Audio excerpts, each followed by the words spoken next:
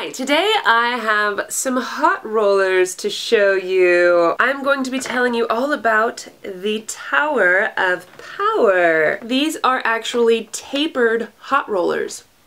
Pretty fun! Please give this video a thumbs up if you enjoy it, and don't forget to subscribe and keep watching if you want to see how this baby works. Okay, so here is the Tower of Power. This thing is a bit ginormous. Pull it out like this and it's got this plastic case cover on it, but you have to take that off. If this is on, it has an auto shut off thing so that this doesn't melt. So just make sure that you have it on a nice flat surface because you don't want this thing to fall over. It does get very hot. It's got an on-off button right here, and then the little light lights up. It says for fine hair, medium hair, or thick hair. I have thick hair. Okay, so now that these are heated up and nice and hot, it really only takes a couple of minutes. It doesn't take that long. You have 3 different sizes. There's small, medium, and large, and it's got this nice little handle up here, and then it rotates like this. So, you know, you're working on your large ones, and then you want to turn it around and do the small or medium, you know. So anyway, it rotates, which is nice. I'm going to start by doing the small ones around my face, and I'm going to curl everything away from my face. So I'm going to start with this, wrapping this around the wider side, and then going down to the skinny side with the end of my hair. Make sure I get all those little bits tucked in there. Wrap it up, and then use the clip.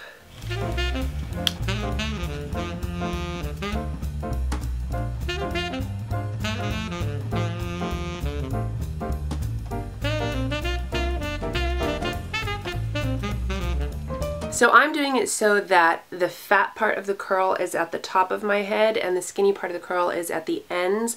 You can switch it around if you want. It just kind of depends on what sort of a look you're going for. I find that especially with short hair, it looks a little crazy if you start with the tighter curls at the top. It just ends up sticking straight out, which isn't a good look on me. It's all a matter of preference. I think maybe if you have longer hair, it'll look better. And I like to hold it just a little bit away from my head so that I have some room to then curl it in like this, and I find that that way the thicker part of my hair helps hold in the small little end pieces. It's so nice that the clips are heated too, because especially with my short hair, it helps hold everything in, and you know that that part of your hair is getting curled as well. Okay, so I still have some end bits, so I'm just gonna curl those with a regular curling iron, and then when I pull all of it out, if I have any, you know, crazy bits, I can just fix those up with a regular curling iron. So yes, I'm using 2 tools, but for the most part, everything will be curled with the hot rollers. So while I've got these in my head cooling down, I'm just gonna talk to you about the pros and cons of this. So pros are that it has the cool tapered conical style. I love that there are 3 different sizes. I love that the clips are heated. I think that even though this is ginormous, it has, you know, it has the handle, you can rotate it. It's actually, you know, a pretty cool thing. I love that it has the different heat settings. I think that that is awesome. I do wish that there was some sort of an indication that the rollers were hot, because, you know, a lot of times they'll have like a little dot that turns white when it's hot or something like that. This doesn't have that. You just kind of have to guess. I have noticed that I do sometimes get crimping from the clips. It is easily fixable with just a regular curling iron, you know, just hold it on there and kind of straighten that out. It hasn't been too big of a deal. The curls do last, you know, a good long while, as much as any hot rollers do. There's nothing unique about that. I think mostly it's just the design of it. You know, the heated clips and the tapered barrel is unique. I've never seen any other hot rollers like that, and I really like it. I do wish that there were more rollers. You can do your whole head, but it's just a little more difficult.